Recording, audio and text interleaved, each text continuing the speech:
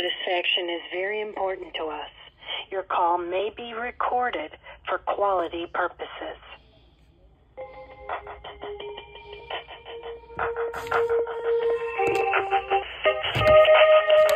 Clerk of the Circuit Court, how may I assist you? Yes, hi. Good morning to you.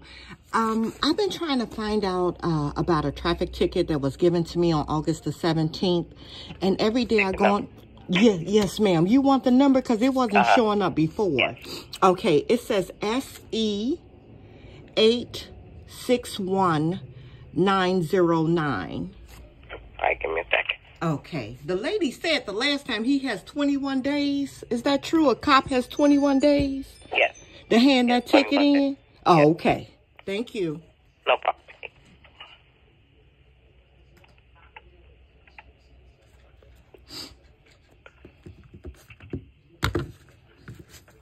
Every time I checked, nothing came up. Okay, what's your name? My name is Marquetta R. Williams Franklin. The ticket is $164. You can pay it now. Okay, but I never went to court. I never got a date. Yeah, they don't have a court date on here. Okay, so what does that mean? You trying to get a court date? Yes, okay, so let me give you numbers to the district that got your ticket in. You got your ticket in District 6.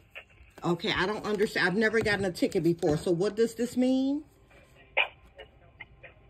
They didn't give you a court date because they just wanted you to pay the ticket. But if you want a court date, you can call District 6. That's where you got your ticket at. That's Markham. I'm going to give you 3 numbers over there, and you tell them you want a court date. Yes, ma'am. So let me know when you're ready for the number. I'm ready. Mm-hmm. So the number is going to be 708. Yes, ma'am. 232. 4522, and I'm just going to change the last 4 numbers of the phone number. The first 6 are going to stay the same. 4532 for the last 4, and 4823 for the last 4. Okay, so let me ask you first, what's your name? I'm sorry. Diane. Miss Diane. Okay, so my ticket didn't have a date. It's just to pay it. If I wanted to pay it, it was how much? $164. Okay, now I want to fight it because it didn't have a court date, so I got to call these numbers to get a date. Yes, because you got your ticket in District 6. You've reached District 1. Okay, last question, Ms. Diane. Was it true that the young lady, when I called, she said they had 21 days? Yeah, now, that's true. Okay, well, you know that it wasn't there yesterday, so that means it's after 21 days. Well, the officer has 21 days to put it in. That don't mean sometimes they put it in after the 21 days. We can't control when the officer is going to put his ticket in.